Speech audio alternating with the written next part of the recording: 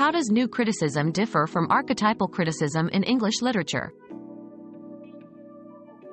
New criticism and archetypal criticism represent distinct approaches in English literature analysis.